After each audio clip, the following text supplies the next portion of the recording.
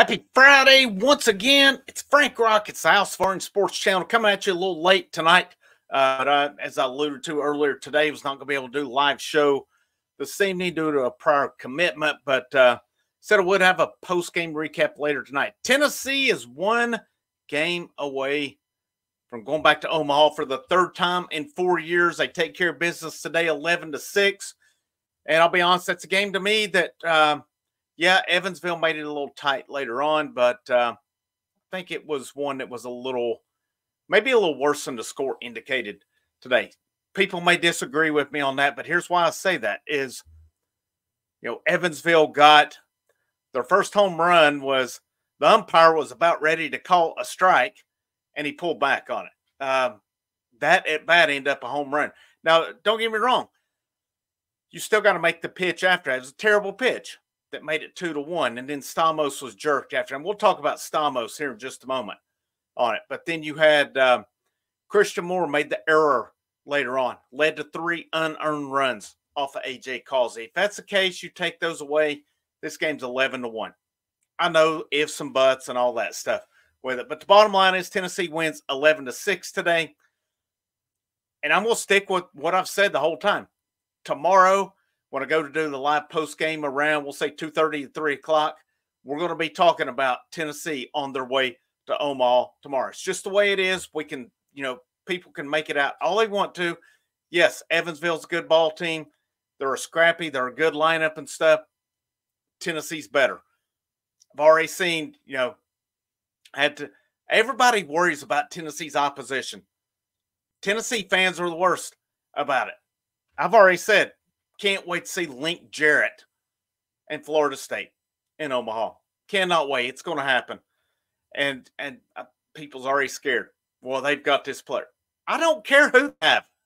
I don't care who any of them have. Tennessee's the #1 ranked team in the nation with the best offense and one of the best pitching staffs in the whole country. If you're going to win it, you're going to have to beat the best on it. That's what Tennessee does. That's what Tennessee's going to have to do.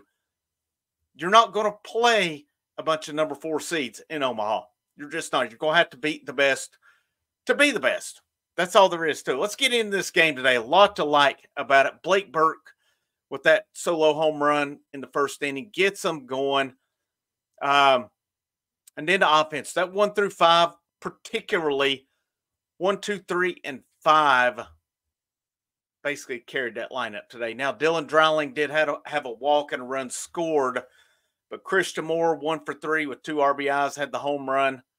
Blake Burke, 2 for 4, 2 RBIs, had a home run, had a double, 2-run score. Billy Amick had a bomb, a massive bomb. He killed that thing. 3 for 4 for him. Dowling over 3, but then Hunter Inslee, 3 for 4, a double, a home run, 4 RBIs, 2-run score. Awesome slide by Hunter Inslee earlier in the game to make it, 5-2? Curley hit a shallow fly ball. I don't blame him at all for sending. You had to. The Evansville center fielder made a great throw. Hunter Inslee made a fantastic slide on that one. It was just, I've criticized Tennessee in their sliding for the last few years, actually. They had a couple of slides at home. Hunter Inslee and Christian Moore both that avoided tags got them runs. Hats off to them for that. Those were excellent on it today. Now, your bottom of the order lacked a little to be desired. They were 0 for 13. Did have the 1 RBI, and he had 3 strikeouts. Here's the stat I liked with Tennessee, and we've talked about this, going back last weekend, going back to the SEC tournament. But today, Tennessee only had 1 left on base. 1. And they've had numerous games where they've had double digits. And that only 7 strikeouts, which I don't think is that bad. 1 left on base. Phenomenal job by this lineup. That means they're basically putting the ball in play. They're making things happen with it today. And just, throughout the game, just a lot of big plays that happen. Tennessee's down 2-1. Causey gets the strikeout on Evansville's third place guy. Cal Stark with the back pick ends the inning. They come in. I think Chapman hit a seed. hit a hard hit ball. They were playing the shift on him, got him out. Cal Stark walks. Christian Moore, 2-run opposite field home run. Cannot stress enough what a weapon that is, being able to back pick the way Cal Stark does. 6 on the year now. Every time it seems to fire this team up. It seems to be a big momentum boost. And at that point, it was Tennessee needed a momentum change because Evansville had taken that lead with them.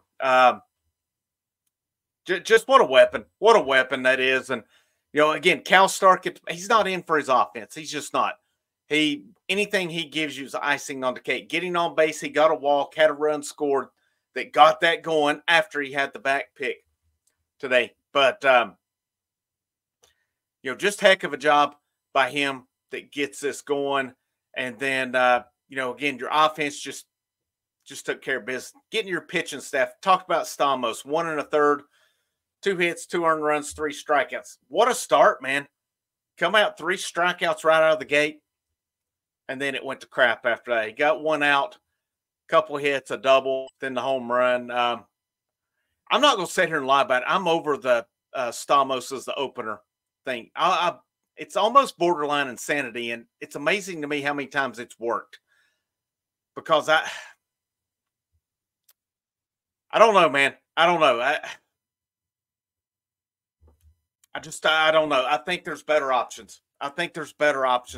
With that. And, I almost think with Stamos, we've had some outings where he's gotten 2 and 3 innings and done well.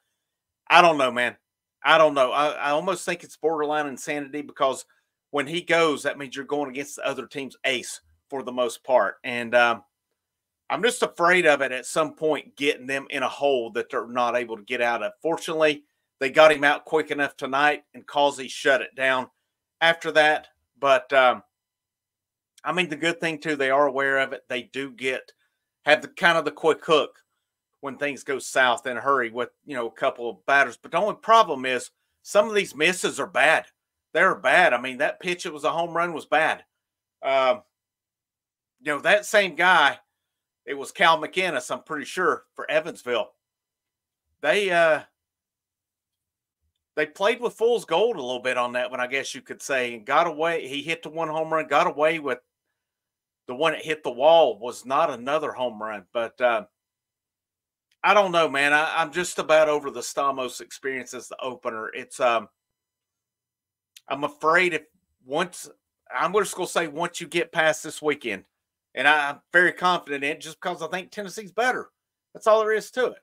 You get to Omaha, though, against Florida State next week. I think there's a pretty good possibility that's who you're going to get in the opening game of Omaha. I know I'm putting the cart before the horse. All right, but let's speak theoretically. Theoretically, both teams take care of business tomorrow. You're starting with Florida State. That's a team could put you in a hole quick if you don't watch it. And we'll see where they go. I don't expect them to change it up at this point in the year. But I don't know, man. I think you got to be very careful. And the thing with Stamos is he gives up home runs. It's not so much the walks, the singles, things of that. It's home runs. That could get Tennessee in a bad place in a hurry. And A.J. Causey's been called on to bail him out numerous times now. We'll see how it goes. Causey went 4 2/3, 4 hits, 3 runs, not a single earned run, 2 walks, 8 strikeouts. He did hit 2 batters. But, another excellent outing from Causey. Kirby Cannell, 2 innings, 3 hits, 1 earned run, 1 walk, 2 strikeouts.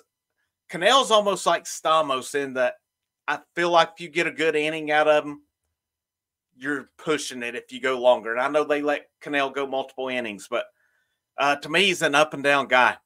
And Aaron Combs, man, you're talking about a guy that's not scared. A guy with ice in his veins comes in 1 inning. He did have a walk, 3 strikeouts, shuts it down, lowers his ERA to 2.58 on the year, gets them out of a tough situation. And Tennessee's moving on to tomorrow with a shot to clinch the Super Regional and move on to Omaha, in which I think that they will as well. But, again, a lot to like today with it. 1 down, 1 to go. We'll see what the Causey, with the Stamos experience. The top 5 in the order. Last weekend, you had a game where the bottom carried the top, and people were saying, should we be concerned about the top? No. Should we be concerned about the bottom? No, it's just part of it. That's what I love about this lineup is they bail each other out. It's why I was adamant all year. Christian Moore leading off. You saw it today. You get to the top of that order with the guy on. What are you going to do? Whether are you going to pitch around him to pitch to Blake Burke? No. You got Christian Moore waiting at the top. What do you do? 2-run bomb the opposite way. It's 3-2 ball game. And Tennessee, now Evansville did tie at 5-5, but Tennessee never trailed again in that baseball game today. We look at it as well. The pitching, they did their job. Who's going to be pretty much most of your guys? I mean, Causey won't be available tomorrow nor Sunday, but Cannell, I mean, he could throw every day if he needed to. I'm almost more apt to go Banky, though, if it's me and a lefty. Combs will be available. He threw 20 pitches today. I would think if needed, Nate Snead will come in tomorrow. What you're looking for is Drew Beam, QB1. You're looking for basically your ace, your main guy. You're looking for him to get into late into that game tomorrow. And the thing they have to do is just be careful. Be careful with challenging Evansville's top guys. All right? We've seen it. They got challenged a little bit today and, made Tennessee live hard. Beam, we get to good Beam tomorrow. 6-7 innings. Let Combs, Snead, Banky, whomever, close that thing out. I think we'll be in good shape tomorrow. Evansville's pitcher is going tomorrow. I can't remember the name off the top of my head, but 5.81, 8.4 ERA tomorrow.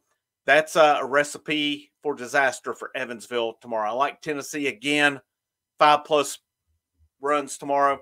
I like Tennessee to go in that one tomorrow. And then a little update. I had a video earlier. I'll link it at the end here for you, talking about visitors this weekend. One of Tennessee's visitors I saw did not make it in. That was Cody Bowker from Georgetown. Apparently, he canceled his visit and committed to Vanderbilt today. So he's looking forward to getting smoked by Tennessee for at least next year, if not longer than that, depending on the eligibility left. But the other three guys, Gavin Keelan from Louisville, Lepore from Wichita State, and Sick from Miami all made it in this weekend. All those are pretty nice prospects. All those would be big time to get.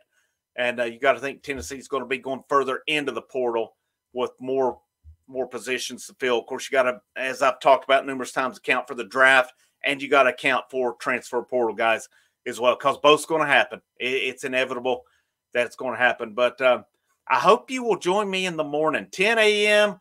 We're going to do a live pregame.